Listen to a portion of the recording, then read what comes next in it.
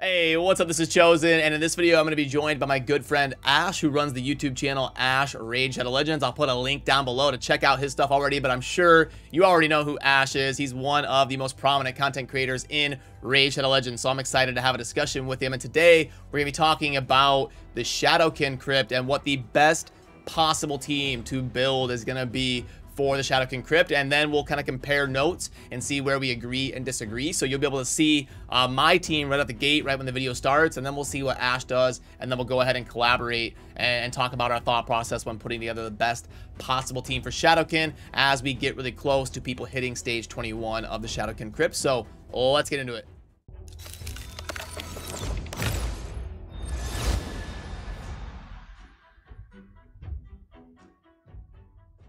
Alrighty, and now joined by Ash himself. How you doing, brother? Chosen, what's up, man? I'm doing great, bro. Thanks for having me on. I'm excited to talk some Shadowkin, man. That's right. We're gonna I figure we're hitting that point where the people are gonna start hitting stage 21 of the Shadowkin faction wars in the live game, and thought it'd be fun to just talk about what we're thinking in terms of the best possible Shadowkin team. So the way I do this is I lay out for the viewer that Ash can't see what I wrote right here that I'm pointing at for the viewer, and that's the best team I think is possible to build. Fully, disclaimer: there's going to be like OP legendaries and stuff. We'll talk about budget options as well, maybe if we get to it. But anyway, that's the best team possible that I think to build, and then Ash is going to list his best possible team, and we'll see where we agree and disagree. Hey, man, I like this game. I like this game, Chosen. Yeah, that's right. That's how I do my collabs. I just did one like this, kind of with Cold Brew, talking about Doom Tower bosses and stuff. So we'll see if we align or if we disagree a lot. This is fun. So do I just give you my team? Yeah, start with the leader. Like who you'd put as like the aura and kind of the lead of the team. Sure. So let me think about my auras here. I will use, okay, that doesn't have it, that doesn't have it, that doesn't have it. Oh my God, I'm gonna need a good aura here, man. Okay, no, I lied. My aura lead and my only support champion, I wanna say, maybe not, is gonna be Rio Bone Spear, man. So the thing is here, Chosen, is I'm going for the strategy of I have all the champions, this is the best possible team, and I don't think that I need a lot of support here. So I want to go for damage, but Rio's going to be like hopefully carrying my team in terms of support. Okay, cool. Sounds good. And then who you going to start using after that? And at 42% attack in faction wars too, bro. That's like pretty solid. It is a lot, and it would and for those people that started playing during the Ninja promotion, Ninja scales really crazy with attack, so that'd be a good aura to work with him as well. Woo! Okay, so next up is going to be my debuffer. That's going to be Genzen. Okay. So he's turn meter filling himself all over the place. I like that. You know, doing some damage as well. He's like a Energizer Bunny, Chosen. Like this dude's like a maniac. So overall, not my favorite legendary debuffer in the game, but for Shadowkin, I think he's a great choice, if I do say so myself. And then we have Ninja, of course, the damage dealing maniac. How could I not have Ninja on the squad? So between Genzen and Ninja, I feel like, man, I'm already off to an amazing start here on damage. And then the obvious, probably should have been the first, mention, but she's not an aura, is Lady Kimmy, man. Like Lady Kimmy is just insane. She's going to bring the decreased speed, a little bit of control there, decreased accuracy, giving a little bit of time for Rio to come in and heal my team. I'm going to have increased accuracy, increased speed as well. Block buffs on the enemies. Oh my God, dude. So yeah, Lady Kimmy is going to be a no-brainer. So now I've got Lady Kimmy, I've got Ninja, I've got Rio lead, I've got Genzen. Honestly, if I was just trying to make like the most OP team I could possibly make, and it wasn't for faction wars, I would add Kyoku to the team. Okay. However, I think with those 4 champions, I don't need a Kyoku. I don't need like an amazing tank, one of the best in the game. I think I can just put more damage on that team, and they're still going to stay alive no matter what, with Rio on the squad and Lady Kimmy supporting, etc. So instead, I'm actually going to go with, I know you don't have her on your list, but I'm actually going to go with Aboro, who I think would be the best PvE damage dealer out of all the epics. But I'm not sure if she would outdamage Jintoro. So it's tough to say. I'm going to go with, I would probably try to play it safe with Jintoro first, because stealing all turn meter against the red boss is great to have, and there's a lot of damage on Jintoro, to begin with. But I think my gut tells me that, crazy as it sounds, Oboro might be able to outdamage him. No, Sorry, I'm like rambling. I think in a single target context, maybe. Yeah, it's tough to say. I guess I'm just gonna play it safe and just go with Gentoro. So what? How did I do, Chosen? Yeah, no problem. I'm gonna go off camera for like 10 seconds, and I'm gonna send you my list, and then we'll kind of talk about how we compare. I love it. Alrighty, and now I am back. Dude. So what's your first thought when you see my list here? My first thought is, like, props to you for going a little bit outside the box with Jingwan in there. You know? Yeah. I was just telling you off air that, boy, that guy has a freaky hand on the back of his shield that looks so cool. By the way, you know. But so first thought is, wow, Jingwan, that's cool. I want to look more at him and how he fits in the team. My second thought is, well, the only other difference is Kyoku versus Genzin. So the real question here is, do you have an AoE decreased defense? Does Jingwan do that? Or are you just running with Lady Kimmy and hoping that Ninja can just DPS everybody down? Yeah, so I was really prioritizing putting yourself in a good position to 3-star the boss. Okay. Yeah. So Jingwan is going to bring the HP aura, and it's going to make my continuous heals pop off even harder from Riho and make all my support abilities kind of do that much more. And he's also going to lower the crit damage, which is one of the highest scaling things. So it's going to make the boss hit a lot less hard. So it's going to make it a lot easier to 3-star the content. When you pair that with the ally protect of Kyoku, there's no way the boss is going to be able to kill my team. Yeah, you're living like forever. I feel like it all comes in. Maybe you agree, maybe you disagree. But I feel like our team difference is, so we both have Rio, Kimmy, and Ninja, right? So I feel like it's going to come down to, is my team going to be able to 3-star? If they can, it's going to be a way faster team because it's just more damage. If they can't, then I'm screwed. You know? Yeah, and the way I was putting it together was really focusing on making sure I can 3-star the content. I can, though. You were thinking about kind of the best team in general for like farming it during CBC and clearing it. So I think I like your team too. I think we both had a slightly different thought process, but I think your team definitely would like clear the content faster for sure. That's true, but I like where your head was at though too. Like, shame on me for not actually thinking about, you know, completing it, you know. But my question to you, Chosen, is, do you think my team as constituted can 3-star? The gear threshold for your team would be a lot higher. Yep. But yeah, I think with brute force, good RNG, if you can get the attacks of the boss to go on the right champion, it probably wouldn't be 100% unless you had insane gear.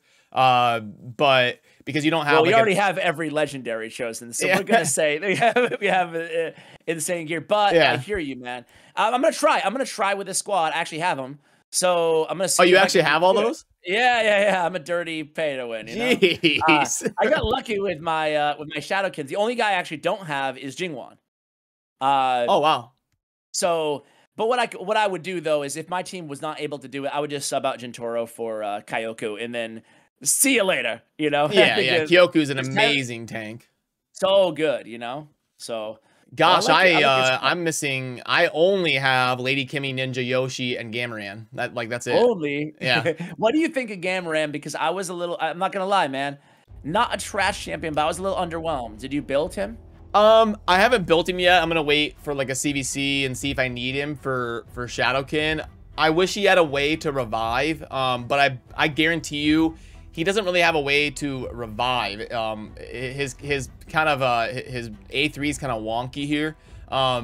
So I think what Plarium's gonna do is they're gonna have like a fusion event for a Shadowkin reviver, because we don't even really have one. So they're probably gonna wait for people to struggle a little bit with 3-starring Shadowkin, and then I bet you they come down the road and they slam us with a Shadowkin reviver for a hyped up fusion event or something. Okay, I like that. He does have that soul charge passive. You see that? Yeah, I mean, it's not a reliable revive. Yeah, because like when you're fighting the boss, like you're not gonna. You're not even gonna be able to proc that, which is why I said he's kind of not a reviver, but he's got a kind of a wonky kit. So I don't know. I mean, he's so situational. He's hard to get value out of on full auto, which 99% of this game is played on full auto. So Yeah, I think he could use a little bit of a adjustment, but I like where their head was at and trying cool things with him. Yeah, me too. Me too. Like, at least he's unique in I feel like he's a champion that if you had pulled him, you'd always want to hang on to him because there could be a funky use for him in some kind of weird team in some point in the future. Neither of us included any epics. It shows it. Do you have any? If you had to add one, like who would you add? I have a favorite. It would probably be Taraji, because Taraji, he's going to lower the attack of the boss. I actually thought about putting him in, but Rio already has decreased attack. If Riho did not have decreased attack, I honestly might have, if my priority was 3-starring him. But Taraji's going to also place the shield, which is incredible for Faction Wars, especially when you're trying to 3-star. So, yeah, I would definitely go with Taraji with the decreased attack and the shielding. Got you. I love the Frogman, man. But I think he's my second favorite though. Like I think that Hatasu is one of the better epics in the entire game, man. Like I feel people asleep on this champion, you know? Yeah, he's really good. You could use him as your defensive aura, which is great, you know? You could use him he's immune to CC debuffs, right? On the passive. He's got increased defense and continuous heal on a 3-turn. He's got AoE decreased attack at a 75% land rate on a 3-turn cooldown. And then he has the leech on the A1, good for the red boss as well. So, like, you know, the only downside is he has, like, 1,000,000 books. But I think the Hatasu is, like, really, really solid. A lot of players will probably use him if they have him in Faction Wars. Yeah, I think Taraji, Hatasu, Birinjiri will be really popular ones for like non-legendary options. Unfortunately, the Shadowkin don't really have very many good rares. The rares are kind of trash. They don't have one that really, they don't have like an apothecary or anything like that kind of stands out. So the epics are okay, but they actually did a pretty good job. They have pretty solid legendaries, just kind of a good spectrum of roles. The only thing they're missing is like a reviver kind of. But yeah, the legendaries and the epics are decently solid, and then the rares are kind of lacking. Yeah, Odachi, I think is how you say his name. I always butcher it. But do you know this dude? I am not the one to come to for correct pronunciations. Oh man, dude, but... the viewers really let me have it on Odachi. Odachi, Odachi. Oh my god, dude. So I apologize to all the chosen viewers. I love you guys. I'm not a scumbag. Don't hate me. But this guy's actually pretty good, man, for a rare. I think he's the best rare they put out last year, which is not saying much at all, because they put out really no rares. But, you know, he has a shield on himself with an AoE based on defense, and then he has blocked debuffs for 1 turn and increased defense, the weak version, on a 3-turn cooldown. So again, you know, I'm not sitting here saying he's a world beater, but you could do, if you're missing block debuffs, you don't have Lady Kimmy, you don't have an increased defense champion, you could probably take him to 5 stars, you know? Yeah, he's an above average rare. They're just missing like that top 15 rare, like a Kale or an Apothecary or a Cold Heart or something. But yeah, he's all right.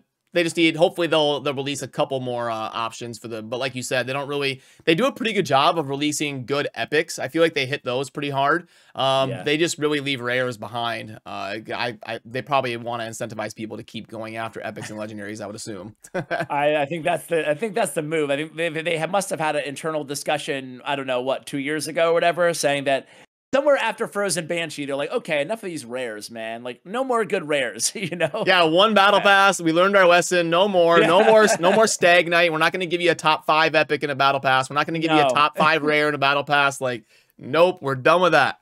Yeah. Let's end battle pass. And that's what they did. So, yeah, man, I think that we'll be very curious to see how our teams perform here, or how, you know, who are you going with? Who's your real team going to be? My real team. Use Yoshi? My real team will probably be Lady Kimmy Ninja, Yoshi, Taraji, and after that, I'll add Genbo if I can get away with it to have more damage, or I'll add a support if I need it. But yeah, Taraji, and then just my three legendaries, Lady Kimmy, Ninja, and then Yoshi for like the aura, and we'll kind of go from there and see who slots in, if I can add damage or if I need more support. But yeah, I'm not as blessed with the Shadowkin legendaries as you are. So yeah, man. Oh, I think you've got enough though to handle it just fine. So I think you'll be okay, man. Yeah, and I should have enough and good enough gear to make it work. Awesome, dude. Cool. Well, yeah, that's what I wanted to bring you on for. And yeah, anything you want to say on the way out? Thanks for joining me, man. It's my pleasure, man. Good luck to all your viewers on Shadowkin Faction Wars. I'll be curious to see, you know, how many people struggle trying to get to even level stage 21. I do feel like they let enough time kind of go by. You know, like I felt like it's been what, 6 months, a year almost since Shadowkin has been out. So I think the timing is right. I'm curious to see how many people are going to have challenges, you know, getting to level 21 and clearing it, and how that will affect the kind of their Lydia, you know, race or whatever. So yeah, just kind of curious about what community sentiment is over the next few days, but overall, we'll see. Yeah, they like the dwarves, they released it a lot sooner, and Yeah. they put the dwarves, they released it within like 3 months, and then this one they took like almost a year. So yeah, they did leave a lot more time. Yeah, for sure, man. Well, yeah, we'll see. I guess time will tell. And thanks again for having me, man. Always a pleasure. You bet. Thanks. Take it easy. You too. Alrighty, so that will do it for this one. And like I said in the intro, there's a link down below to Ash's channel. Definitely worth checking out. He puts a lot of fun content over there on his channel. And I hope you enjoyed. As always, thank you for watching. Have a good rest of your day. Peace.